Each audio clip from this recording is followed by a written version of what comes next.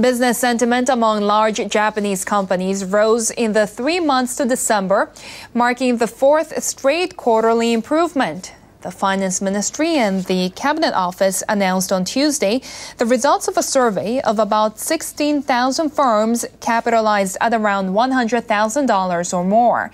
The confidence index stood at 8.3 points.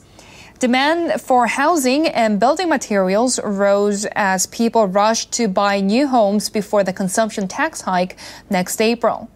A weaker yen also helped boost auto exports to the U.S. Meanwhile, the index for small and medium-sized firms also improved to minus 0.1 thanks to higher demand in the construction and service sectors. Finance Ministry officials say the economic recovery remains on track, with positive effects spreading from large firms to smaller enterprises.